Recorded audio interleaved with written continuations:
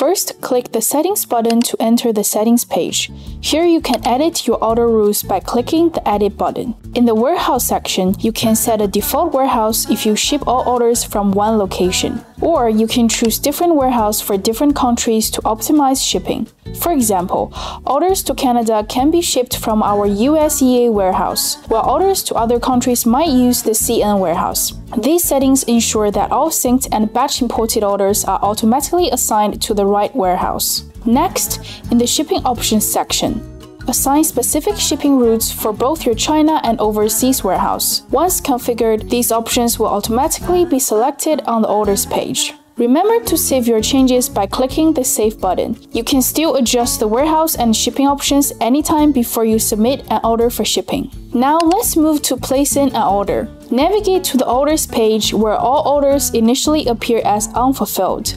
Our system will use your settings to assign the correct warehouse and calculate the best shipping options based on the order's destination. To ship an order, simply select it, and the system will automatically highlight the appropriate shipping options based on your predefined rules.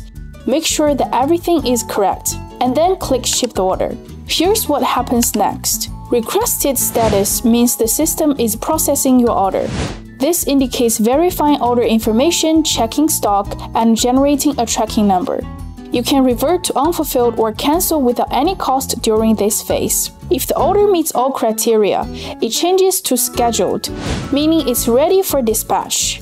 Now, the estimated costs are calculated and stocks are adjusted. If there's an issue, the order will be placed on hold. You will need to check the hold reason and make necessary adjustments to the order information. Once you've made these corrections, click Ship the order again to proceed. This allows you to address any problems without extra costs. Fulfilling status is when warehouse staff start processing your order. If you need to intercept, click Application for Interception.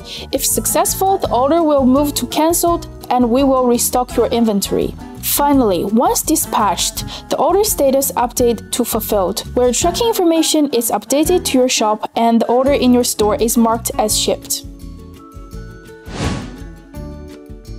For any questions or further assistance, do not hesitate to contact our customer support team. Wish you have a nice day.